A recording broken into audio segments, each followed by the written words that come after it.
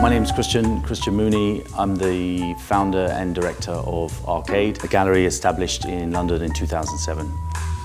Brussels is a place, I did work here for a while. I have a lot of friends that live here, and being here at TheMerode, thinking about what these kind of contexts can offer to the art community or art world. I think that for me, one, they give a different context outside of the kind of regular gallery spaces, I think, in terms of architecture.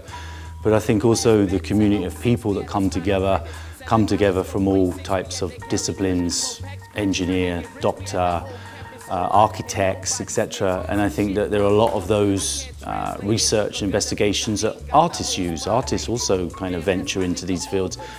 And I think that in these contexts, it's maybe those disciplines that maybe are foregrounded, and maybe there's more of a connection where often contemporary art and contemporary art language can be alienating, and so maybe it's these disciplines that can bring people together.